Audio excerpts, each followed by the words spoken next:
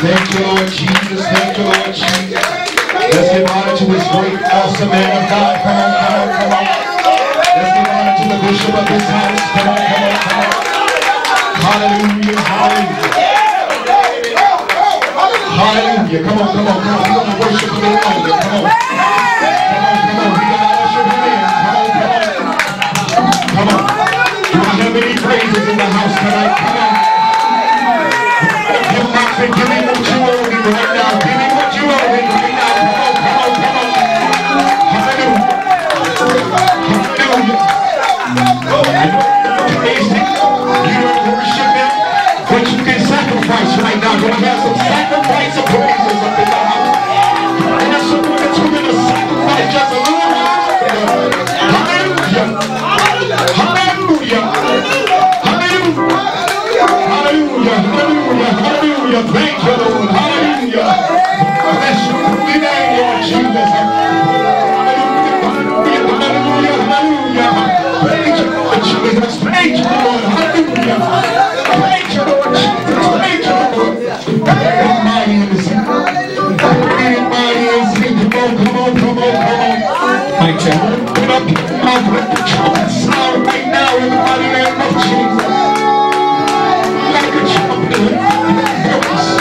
Let's all look up before the Lord tonight. Let me lift the Lord tonight. Come on. We're going to touch heaven with your praise Lord tonight. Come on, come on. Hallelujah, hallelujah. Hallelujah, hallelujah. Come on, we can do that all night. Come on, come on, come on. Hallelujah. Oh, glory, Jesus. Hallelujah, Lord Jesus. Praise you, Lord Jesus. Hallelujah. Praise you, Lord. Praise you, Lord. Hallelujah. Hallelujah, Lord Jesus. Come on, come on, come on. I don't hear Zion going tonight.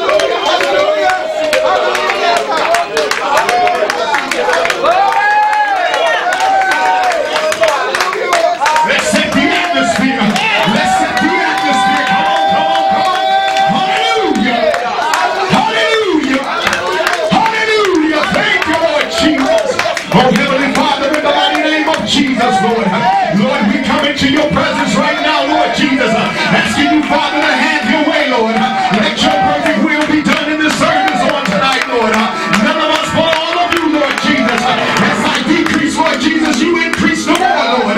Lord, I ask you, Lord Jesus, to dress me in your anointing on tonight, Lord. Lord, hide me behind the cross right now, Father. In the mighty name of Jesus, Lord. Lord, I bind up every spirit of backlash right now, Father. In the mighty name of Jesus, Lord. I come against everything that is not like you right now, Father. In Jesus' holy and precious name, Lord. And Lord, I lose angels, Lord Jesus. Stand guard over this place right now. In Jesus' holy and precious name. Lord, I'm asking you, Lord Jesus, to loose your ministering angels, Lord. To minister to the hearts and to the minds right now, Lord. In the mighty name of Jesus, Lord. Lord, deliverance angels, Lord Jesus, to set the captives free right now. In the mighty name of Jesus, Lord. Healing angels, Lord Jesus, to heal all infirmities right now. Physically and spiritually, Lord. In the mighty name of Jesus, Lord. Thank you, Lord Jesus, for what you're about to do, Lord. Thank you, Lord Jesus, for your deliverance power on tonight. Thank you, Lord Jesus, for your miraculous power on tonight. Thank you, Lord Jesus, hallelujah, for your restoration power on tonight. Thank you, Lord, hallelujah, hallelujah. Thank you, Lord Jesus, hallelujah. Thank you, Lord. Thank you, Lord. Thank you, Jesus, hallelujah, Lord Jesus. Hallelujah, Lord Jesus. Hallelujah, Lord. Thank you, Lord. Hallelujah. Hallelujah. Just give me a minute. Give me one more minute. Hallelujah. Thank you, Lord. Thank you, Jesus. Thank you, Jesus. Hallelujah, Lord Jesus. Thank you, Lord. Hallelujah. Glory to your name, Lord Jesus. You be glorified and magnified right now, Lord. You be lifted up in this place right now, Lord. In the mighty name of Jesus, Lord. Lord, I humble myself before you right now, Lord. Have your way right now, Lord. In the mighty name of Jesus. Move in this place, Lord. Hallelujah, hallelujah, hallelujah. Fill this place, Lord Jesus, with your presence. Right now, Lord, in the mighty name of Jesus. Hallelujah, Lord. Hallelujah. Hallelujah. Thank you, Lord. Thank you, Lord. Thank you, Lord. Hallelujah. Thank you, Jesus. Thank you, Jesus. Thank you, Jesus. Thank you, Jesus. It's something when you call that name. When you're able to worship and praise that name. When you're able to lift that name on high. Something should have happened whenever you call on that name. Jesus. Hallelujah. Hallelujah. Thank you, Lord. Thank you, Lord. Hallelujah. Hallelujah. St. John's chapter 11. Get your Bible. St. John's chapter 11. Hallelujah. Glory, Jesus. Bless your holy name. Hallelujah.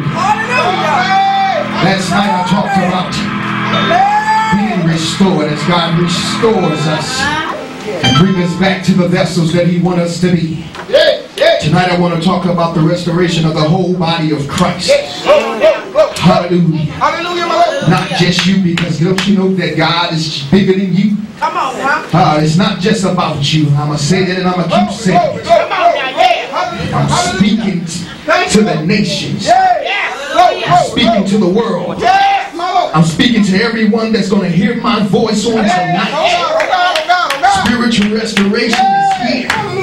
Because the God that we serve is an awesome God. And there's no God like him. Hallelujah. Hallelujah, my Lord. Hallelujah. Glory to God. Hallelujah. Bear with me. You all can be seated. Be seated. Be seated. Hallelujah. Glory. Hallelujah, my Lord. Just want to give you an outline. Yes. Go. Whenever you're ready to worship God, and whenever your spirit is in tune with God, you can't let anything get in your way. Sometimes you just gotta block the people out. They might think you're too loud, but so what? Continue to get your release. Continue to give God what you owe him, because you owe him a worship and you owe him a praise. Never mind who's looking looking at you, but continue to pour out into God. The more you pour out into God, the more he's going to pour out in you. Hallelujah. Hallelujah. As I was reading this scripture, reading the whole chapter 11 in St. John's, I stumbled upon something. In the story about Lazarus, I was able to get the church out of Lazarus. The state of the church in America, the state of the church in the world. So I'm not just talking about you, but I'm talking about the body of Christ as a whole. Where are we at in this time of day?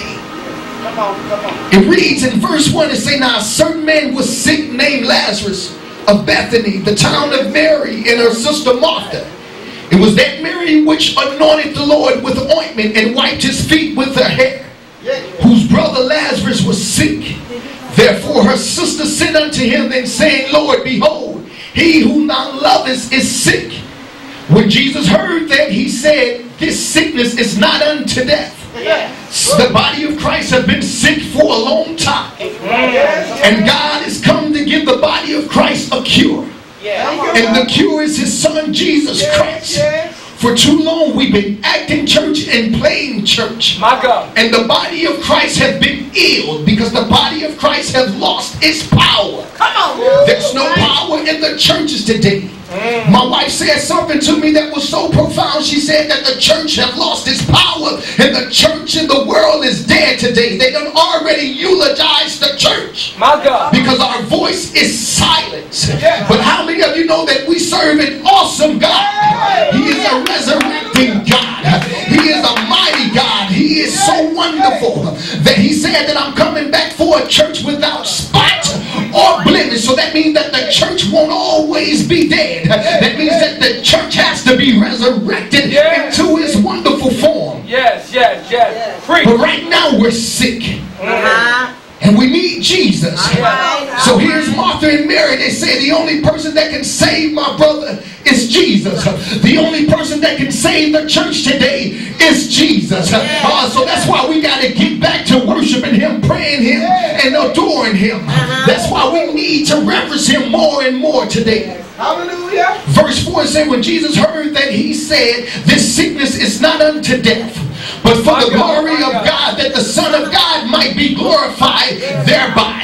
How many of you know that God is about to be glorified in this last hour with this church, and in the body of Christ? Everybody is about to know that he is God. And it's not Muhammad, and it's not Buddha, and it's not confusion, but his name is Jesus. It's not the moon God, it's not the sun God, it's not the cow, but his name is Jesus. And everybody is about to know right now, because the body of Christ is about to be empowered. Watch this.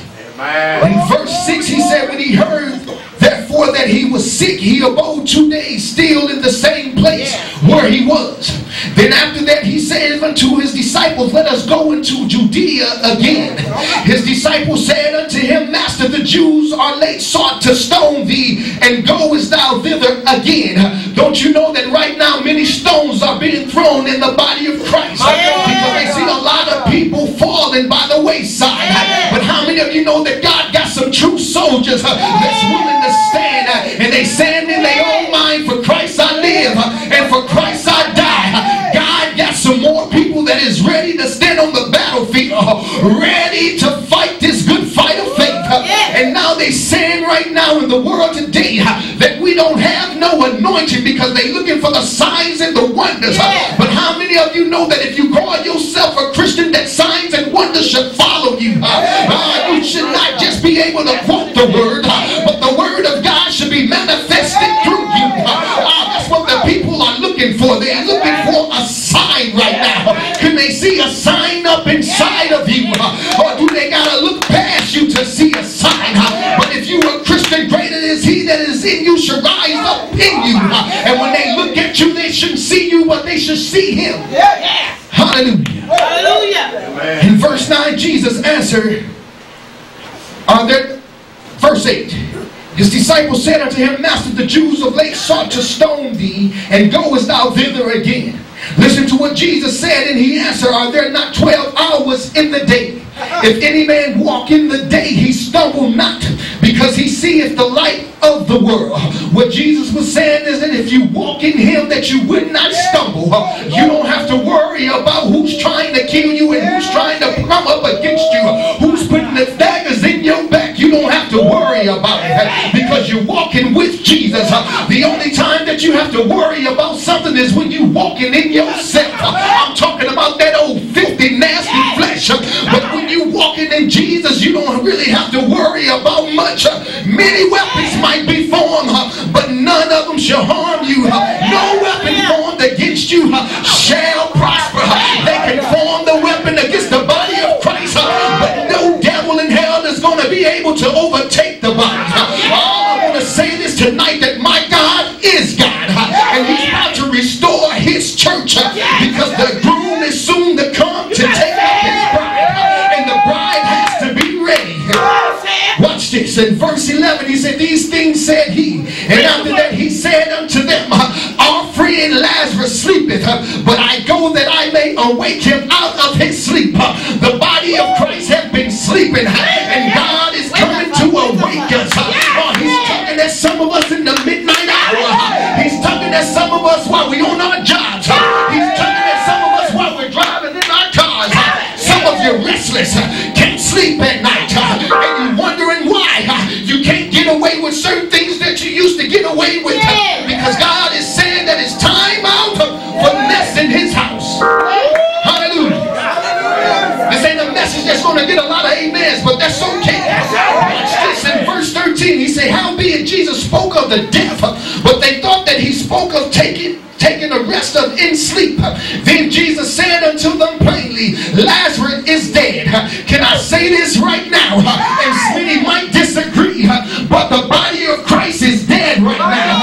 But the God that I serve is ready to revive, ready to restore, ready to empower, and ready to equip, ready to give the church back its power. Don't you know, in the old days, when things got rough, they ran into the temple.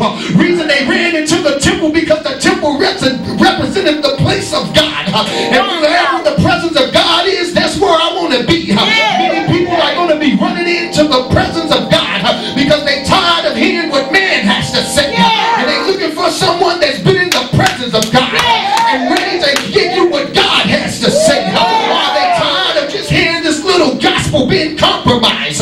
But they want to hear the uncut gospel right now. They're tired of the itching ears. They don't want you to just make them feel good right now, but they want to see some revelation and some manifestation of the power of God. Hallelujah. Hallelujah. Hear Jesus. Mary and Martha, they waited for so long, and they sent for him, but Jesus still waited. He said, I'm going to abode a few days longer. I'm not going to go right now. Don't you know that delayed don't mean denied? Come on now, please. Let me slow down. Delayed does not mean denied. Some of you have been crying out for a while, saying, Lord, I need you. Lord, I want you. Lord, I want to see a change. Lord, am I doing the right thing? What's going on? I come here tonight to tell you that you are doing the right thing, but God just wants more of you. What you've been giving God is not enough. He needs just a little bit more. Are you willing to go that extra mile? Are you willing to wait for a little while longer? Can I have somebody up in here that don't mind praising God? Say, Lord, I go and I'll wait for a little while longer. Martha and Mary had to wait. And as they waited, they did not understand that their blessing was soon to come. They waited for a long time, and now Lazarus is dead. And now they're mourning. Don't you know that there's some people that is mourning about you right now? They done already eulogized you. They said that you would never mount up to be anything. They already done threw the dirt on your casket. And they said that you would not arise again. But how many of you know that the devil is a liar? That you shall arise if you just keep your eyes on the prize. And his name is Christ Jesus. It's time out for all the false prophets and apostles and bishops all over this earth. I serve notice on you. Your time is up. It's time for the reigning of the Holy Spirit. And the Holy Spirit is about to have his way. Hallelujah. 15, he say, I am glad for your sake that I was not there to the intent you may believe. Nevertheless, let us go unto him. He said, reason his disciples, because he had one that was doubting, and his name was Thomas. He was doubting just a little bit because he didn't understand what Jesus was going to do. He said, you're going back to Jerusalem and they're ready to kill you. Every now and then you just got to do what God tells you to do. You have to understand that Jesus was God, just in the human flesh, and he was ready, and he knew that nothing can happen to him because he was God. And can I say this one more time? When you have the greater one on your side, you really don't have nothing to worry about, because if you got him, you got everything that you need. But here's Thomas, and he's doubting once again. This won't be the first time that Thomas doubts. There's some doubters in the body of Christ. You got some people that's going to walk with you, but some is going to doubt your business. But keep on doubting, but don't you dare give up on what God told you to do. But you got to continue to fight the good fight of faith. Can I preach this thing on tonight? You got to keep on going. But you have to understand this, that Jesus said, I didn't come on my own, but I come to do the will of the Father. God is looking for some people that's not trying to take his glory any longer. He's looking for some people that don't mind giving him all the glory and all the praise. Those are the type of saints that God is looking for in this last hour. Watch this. Then said Thomas, which called Didymus, unto his fellow disciples, let us also go thy way and die with him. Thomas is a liar. Jesus wasn't going to die right then and there, but he was going to resurrect. Look at your neighbor and say, you thought I was dead, but Jesus has resurrected my spirit. Come alive up in here. There's a revival. My wife also said something to me. She said, you know, when someone is dying on the hospital bed and they get those things and they shock them back to life, when they shock them back to life, it gives them just a little punch and to just come on back. Don't you know sometimes the enemy got you at a flat line, and the only thing that can get you back to life is the Spirit of God. You got to sell out unto God. I'm talking about selling out for real. You got to deny yourself. You got to say, God, no longer I, but you, Lord. You got to die to your flesh. And I'm saying it once again, because once you die, then you can be born again. You cannot be born again if you never die. I know y'all don't want to hear this, but I've got to tell the truth. You got to die. God can use you in all of your mess. He needs to clean you up, get you out, and put you back together again. That's what Lazarus was. He was in a state of no return. Lazarus' breath had left his body. Been in the tomb for 4 days. And his sister came to Jesus and said, Lazarus stink right now. Jesus in his mind was saying, okay, I know that he stink, but watch what I'm about to do. He called on the name of the Father, and he prayed unto the Father. And when he prayed unto the Father, I'm jumping down now. Listen to this. He prayed in verse 25. He told, no, he didn't pray then.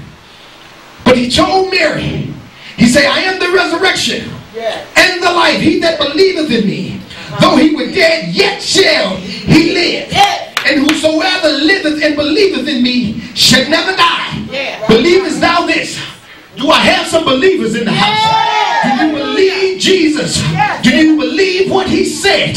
Do you take him at his word? Or do you think he's just some fairy tale God? Do you think he's just some make-believe God? Or do you know that he's the all-knowing, the all-seeing, the magnificent one, the awesome one? Do you really know who he is?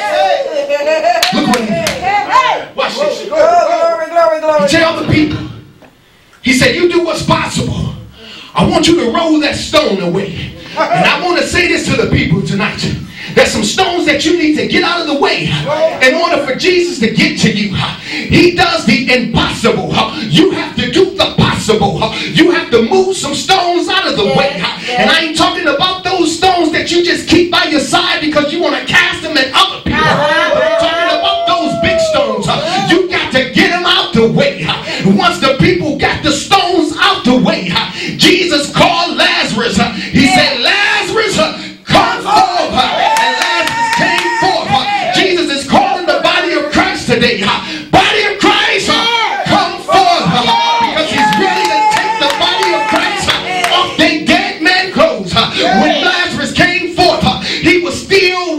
his grave garments.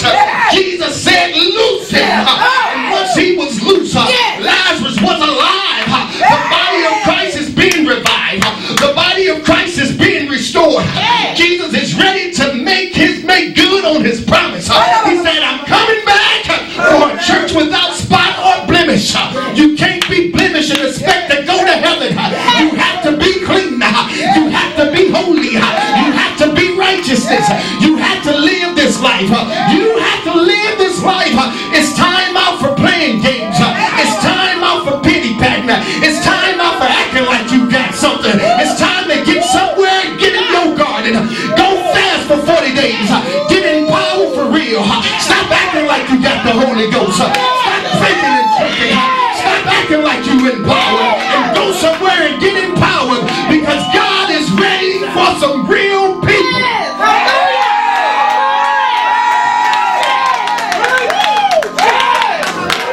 Talking about restoration. If you just get right with God, if you just be real with God, God will empower you. God will equip you. God will build you up. And he don't mind restoring you to the very form that he put you down on this earth to be. Because when he sent you down here on this earth, he had you perfect. You got messed up when you hit the womb. But God had already made provision for you to make you perfect again in his son Christ Jesus. Now Lazarus is alive. Now he's able to praise God. His sisters ain't moaning no more, but they praising and they worshiping God for the miracles that he's done. The body of Christ is going to get ready to praise God like never before, because I believe with all my heart that great signs and wonders and miracles is about to hit the body of Christ, and people are going to be running in unto God, not unto man, but into God, because they're going to understand that it's not by power and not by might, but by his Spirit. They're going to begin to draw people in. People are tired of the tactics. People are tired of the gimmicks. People just want to see God. They hungry for God. He's saying, he that hunger and thirst after righteousness, they shall be filled. Do I have some people that's ready to be filled? Do I have somebody that's ready to sell out unto Christ on tonight? Do I have somebody that's willing to sacrifice, that's willing to go that extra mile, that you're not pity cake no more, that you're tired of church as usual, that you're tired of coming to the service one way and leaving out the same way, but you're ready for a change? Are you really ready for a change? If you're really ready for a change, just be real with him. Forget about trying to please me. Forget about trying to please him. Forget about trying to please your neighbors. But please God. And if you please God, oh, he will work some things out for you. Hallelujah. Watch this. He'll work some things out for you. We talk about the deliverance power of God, but some of us ain't never been fully delivered yet, because we're still holding on to some things. My wife also said this unto me, and she said, reason people are not set free is because they holding on to the things that they thought was good. Don't you know that the thing that you thought was good was no good for you? But the thing that is good for you is Jesus Christ, and you can't bring that old baggage over with you. He say, I put you on the road of straight street, but you keep trying to carry some stuff with you, but that stuff can't fit on this road because it's too narrow. You can't carry that baggage on the narrow road, but you can go on that wide road and carry all the stuff that you need to carry. But on this road, you got to stay holy. You got to stay right. And all that other stuff, straddling the fence, hot and cold. 1 minute you want to be saved, the next minute you want to party. You want to drink, you want to do whatever you want to do. I come to serve notice on you. That ain't what God called you for. The devil is a liar. It's not okay to drink. It's not okay to commit adultery. It's not okay to fornicate. It's not okay to lie. It's not okay to do these things. It's not okay to be a tailback. It's not okay to lie on your brother or your sister. It's not okay.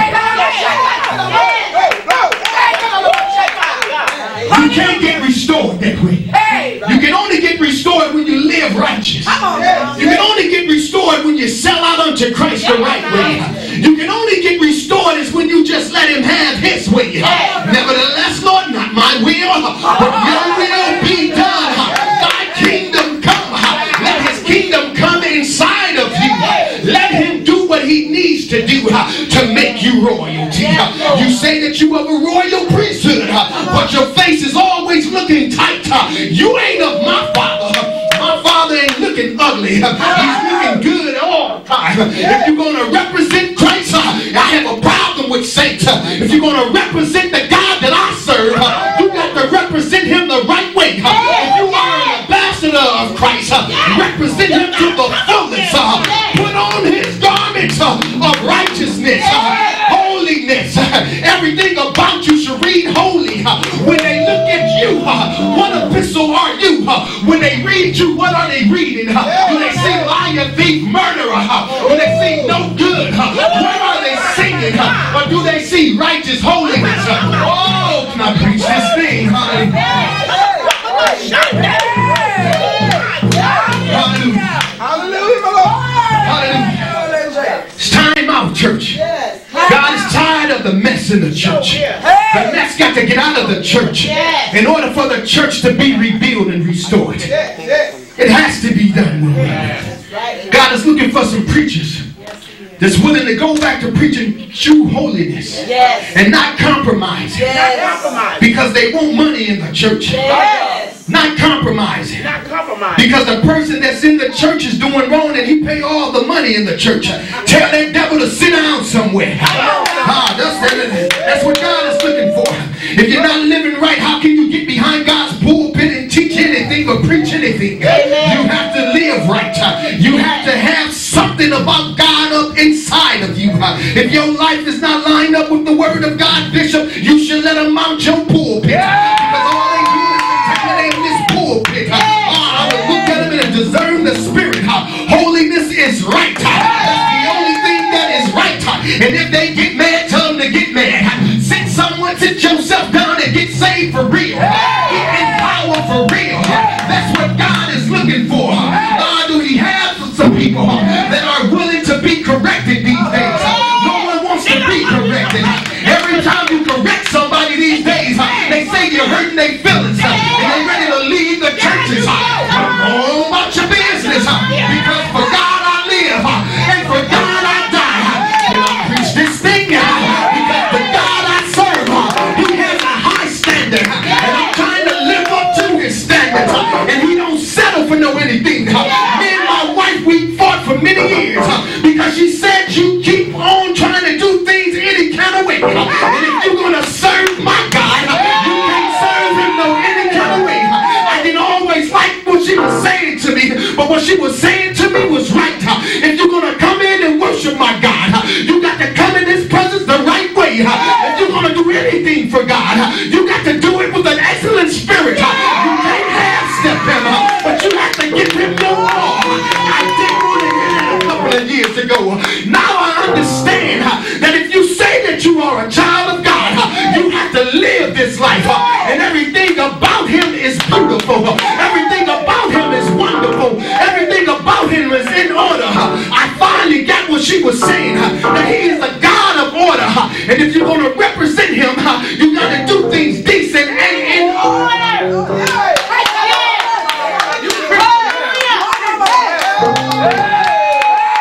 Some of you said, why are you always talking about your wife? Because my wife, she's my pastor. She preached to me when I'm down. She preached to me.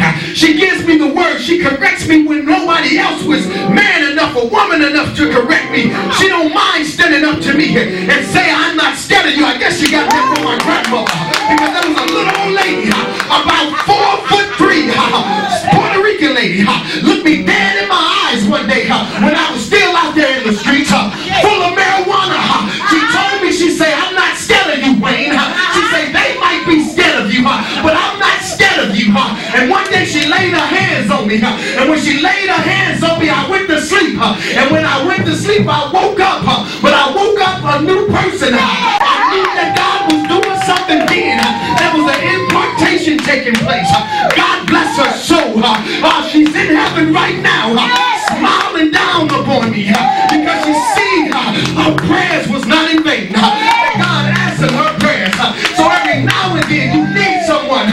If a true friend, if I'm a friend to you, and if I see a lump in your jaw, I'm not going to tell you everything is going to be okay with you, but I'm going to tell you that you got a lump right there, and I hope that you go get it yourself checked out, and I'm going to lead you to the right person, and his name is Jesus, because most physicians can't do what God can do. I'm going to tell you, Bishop, I don't know what you're into, but you need to get it right with God.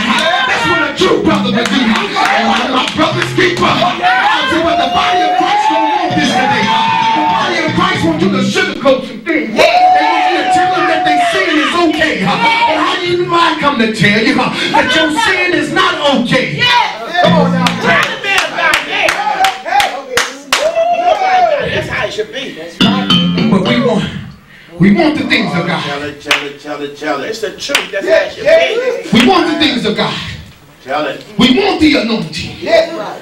But what are you willing to give up to get the anointing? All right. What are you willing to sacrifice to get the anointing? My God. Lazarus gave up his life to be resurrected again. Are you willing to give up your life to be resurrected again, to be empowered with Christ? Yes. Hallelujah. Glory. Jesus. Do you still got too many tombs in your way? Too many stones in your way that you don't know how to get them out? Help us, oh God. Lazarus didn't move his own stones. Jesus had other men move his stones. That's why God got vessels. People that don't mind interceding. People that don't mind praying. People that don't mind sacrificing and stand up with you. Laying up on their knees. On their face before the Lord. Crying out for you. To make it right. That you may get it right. People don't mind doing that these days. Because you still got some of those saints that has sold out unto God. And they don't care about the accolades. They're not chasing titles. They don't care about that. They don't care about the pat on the backs. All they care about is souls. And making sure that you make it in. That's what God is looking for. That's what the body of Christ is supposed to be. All that other stuff, we just added all type of stuff into the body of Christ. Done corrupt the holiness. Done put things in that we want to put in. But I come to serve notice. Come to serve notice. As Josiah turned down all the idols and all the gods and all the stumbling blocks, I come to tear it down tonight. I come to tell you that Christ is real. I come to tell you that it's okay to serve him with your whole heart. He said, when you seek me with your whole heart, then you shall find him. The problem is that you're not seeking with your whole heart. You're not willing to really sacrifice. Sacrifice takes something out of you. You're on the right page. You're on the right page. We're not willing to sacrifice anymore. I know you're telling the truth. We're in this right now generation that we just want to be in power and never go through the pain. And never go through the hurt. But how many of you know that you have to go through the pain? How many of you know that you have to go through the hurt? Everybody look at my anointing and they say, I desire to have that, but you ain't been where I've been. People look at you and you ain't been where you've been. And they want what you got, but they ain't paid the price to get what you got. So they want to hijack your anointing. But how many of you know that I serve notice on every imitating spirit? Every false and wicked spirit, I serve notice on you. You cannot have what God has given another. You are a total original. All you have to do is get in his presence.